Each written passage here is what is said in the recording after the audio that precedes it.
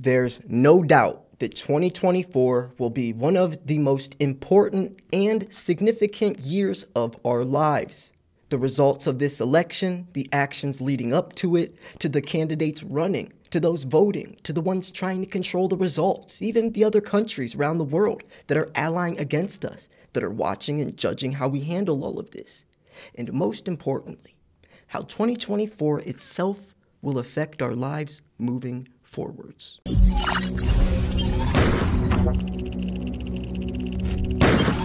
Connection established. Welcome back, my friends. Thank you so much for tuning in. If you stack silver and you like uncensored, unfiltered, and unbiased daily news, then you've come to the right place. We're going to be talking about something that will affect the price of silver, as I am a silver stacking channel giving you guys daily news. And since everything across the world geopolitically affects the price of silver, I cover all of this. This is breaking news, came out 2 hours ago from Newsweek, talking about the Supreme Court deciding on the Trump ballot ban.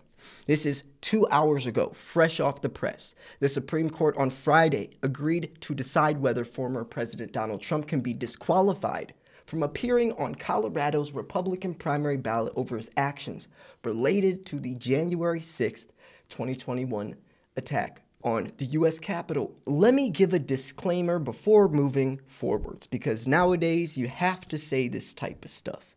I don't care if you are left, right, up, down, front, center, sideways, to the middle, even a little bit crooked. I don't care. I have to cover this because this stuff affects the precious metals markets. And since I give my audience the daily content, the updates of what's happening, I'm going to share it. And when I say subscribe, it's not for my sake, it's for your own, because I'm going to give you the truth, the unfiltered version, without my opinion on the news, only my opinion on what you should do given the circumstances of what's happening in the news.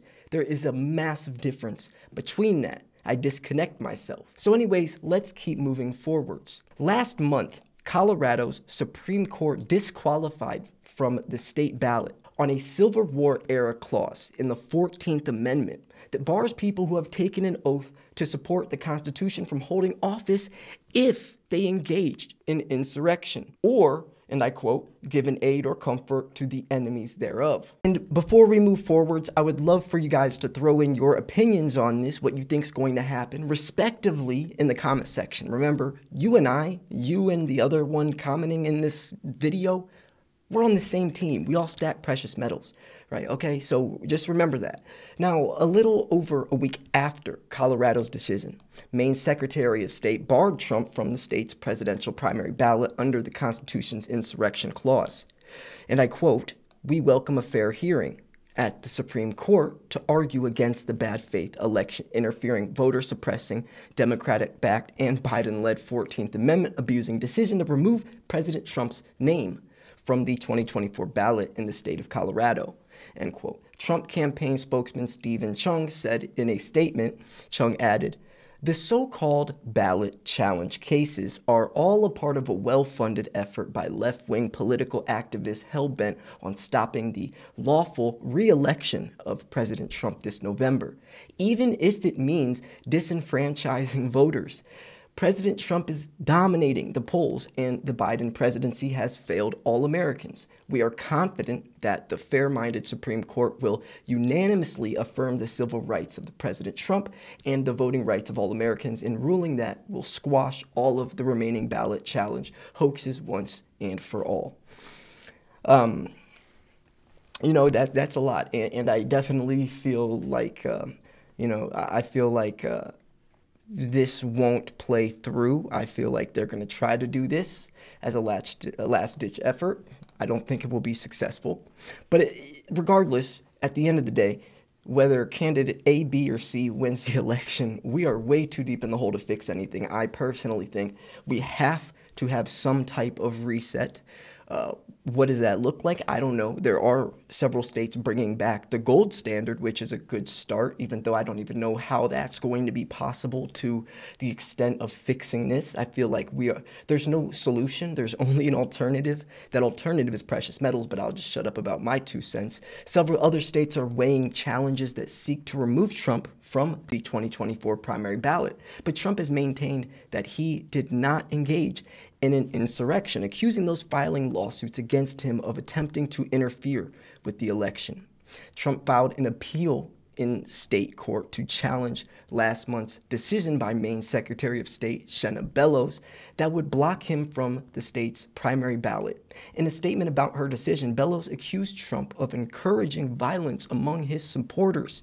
And I quote, "The record establishes that Mr. Trump, over the course of several months and culminating on January 6th, used a false narrative of election fraud to inflame his supporters and direct them to the Capitol to prevent certification of the 2020 election and the peaceful transfer of power," Bellows said.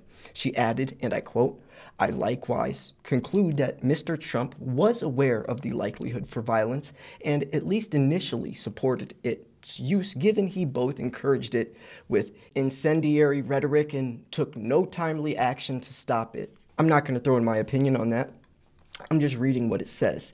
And I also wanted to mention this as well. We have on our special right now, Miles Franklin. We have weekly specials for silver.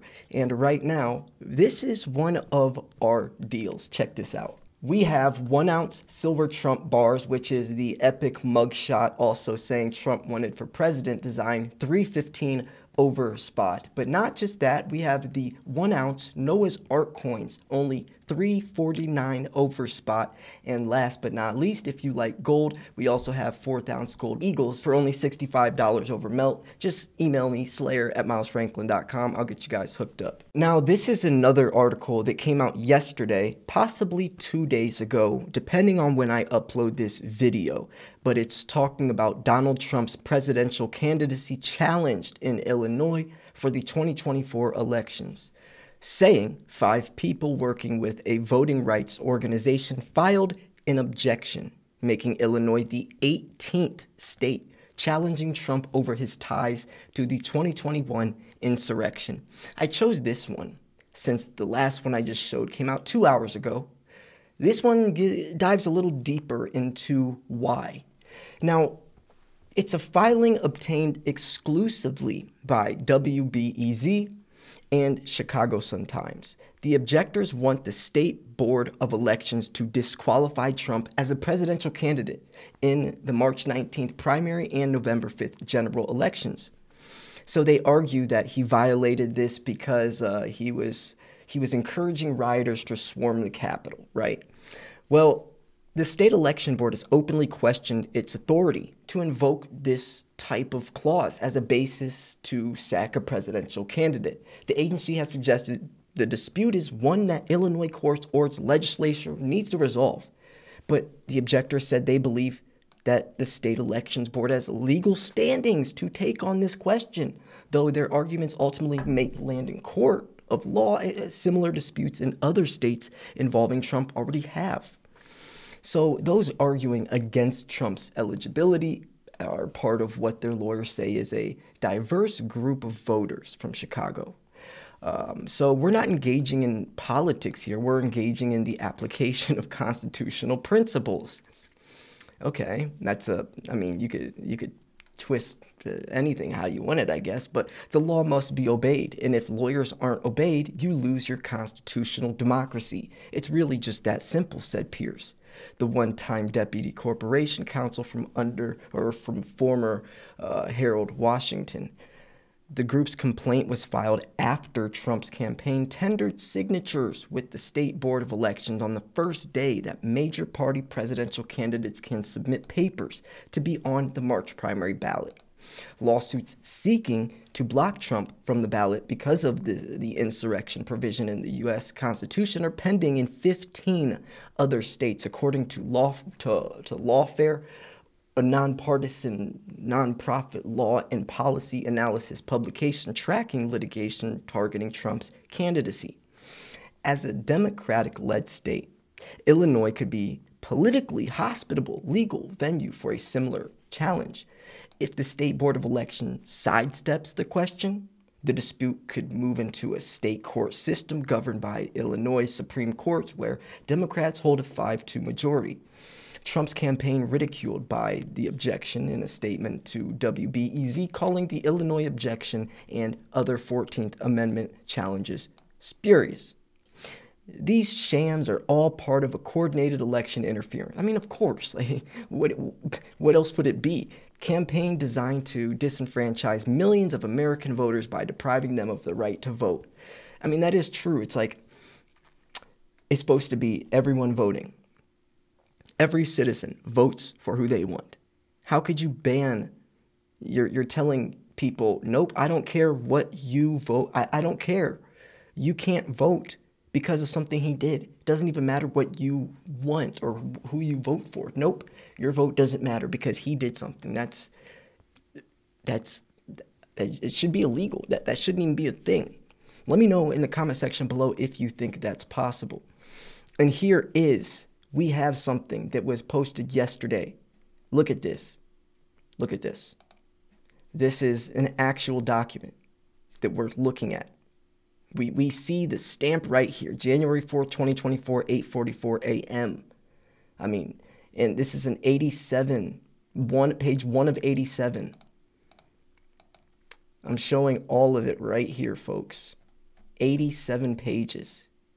At the core of the challenge to Trump is language contained within Section 3 of the 14th Amendment to the U.S. Constitution, ratified in 1868 after the Civil War, which, speaking of civil wars, that might be what we're looking at next.